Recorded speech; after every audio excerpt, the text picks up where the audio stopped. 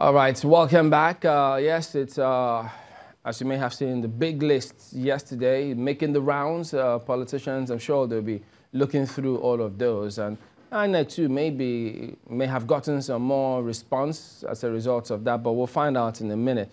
Let me introduce the lineup of guests that we've got today as we look at issues concerning INEC, the lists, electoral guidelines, and perhaps sundry issues. All in Abuja at the moment. Mr. Festus Okoye is the National Commissioner and Chairman, Voter Education Committee for INEC. He's there in Abuja. And then you've got Johnson Anene, who is the SDP senatorial candidate for the FCT, as well as Dr. Emeka Okegu, the National Chairman, Alliance for Social Democrats. Gentlemen, good morning, and thank you for joining us today on the program. Yeah, good morning. Thank you very much. Okay, let me start off that of the SDP. INEC, we'll come back to Mr. Okoye in a minute. Your party, from the list INEC released now, there isn't any presidential candidates. What's going on in your party? Is that how the cookie is going to crumble?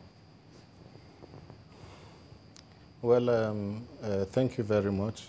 You know there's a pending court issue on that. You know that the former presidential candidate was announced, but the other person went to court. And the court is here to decide on that. So it will be wrong to field any candidate. Either of the two candidates, we have to wait until the court takes a decision before the party can announce any candidate. So that's the reason that the party has not fielded any candidate, because the court has to really take a decision before the party can take a position on that. But Mr. Okoye, I mean, when this list came out, I know politicians, some of them going through the list, some may feel disappointed, while others may just punch the air in delight. What kind of response? Are you inundated with reactions concerning those that you've left behind from political parties? Well, let me just clarify the issue relating to the SDP candidate. Yeah. The truth of the matter is that the name of Donadu was forwarded to the Independent National Electoral Commission as the candidate of the SDP for the presidential elections.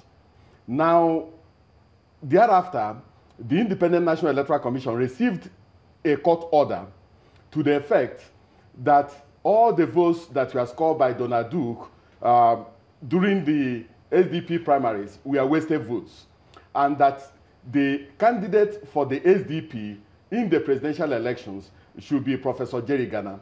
But the court went further to direct that it is the political party itself, that is the SDP, that should submit the name of Jerry Gana to the Independent National Electoral Commission. As at the time we published the list yesterday, the SDP has not forwarded the name of Jerry Gana as the presidential candidate of the party. If the party forwards the name of the presidential candidate as directed by the court, the Independent National Electoral Commission will put up the name of Professor Jerry Gana on the ballot or on the list as the candidate of the party. So the onus is on the party. The court directed the party to forward. The court did not say that INEC should restore the name or should substitute or put up the name of Jerry Gana as the presidential candidate of the party. So we are waiting for the party to submit the name of Jerry Gana to the Independent National Electoral Commission as directed by the court. That is why we removed the name of Donadu from the list that has been published, and by the side we said by court order. So when the party complies with the court order and submits the name of Jerry Gana as directed by the court, we will restore the name on the list. But on the issue of whether we have been inundated with calls and protests and so on, of course we have released the list. We have done what the law requires us to do. We promised the Nigerian people that on the 17th day of January 2019, we are going to release the names, the list of presidential candidates, senatorial candidates, and candidates for the House of Representatives. We have complied with the law. We have released the list. Now, if you noticed, there are so many places where, due to one court order or the other, or due to one challenge or the other, names were the list was left vacant.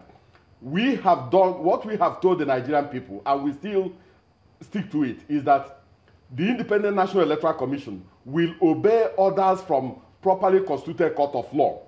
The moment we certify that a particular court order is very, very clear, is not ambiguous, and that the court order emanates from a properly constituted court of law, we get a certified true copy of that particular court order, we read it and understand what the court says we should do, we will definitely comply. And that's exactly what we have done with the list we released yesterday.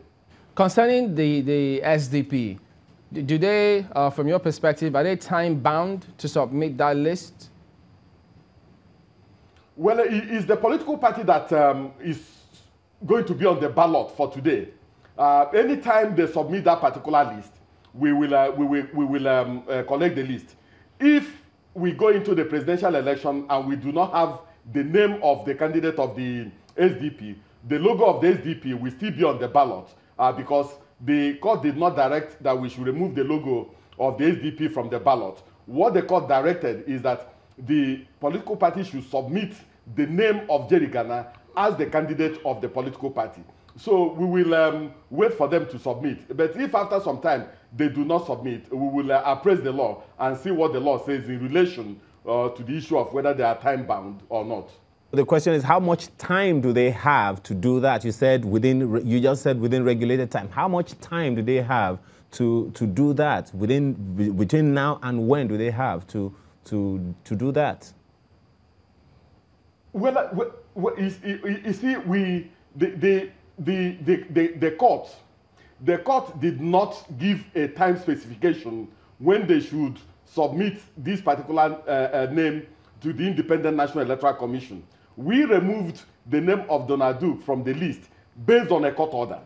The court order says the SDP should submit the name of Professor Jerry Gana as the presidential candidate of the SDP for the February 16 presidential election.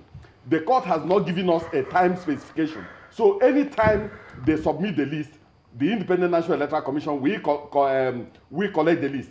If by the time we are conducting the presidential election and there is no list, the Independent National Electoral Commission will still go into that election. Now, if the SDP wins the presidential election, then it becomes a different ballgame. But I believe that the political party is a law-abiding political party and that they should, within the next few days, obey the court order and do what the law says they should do.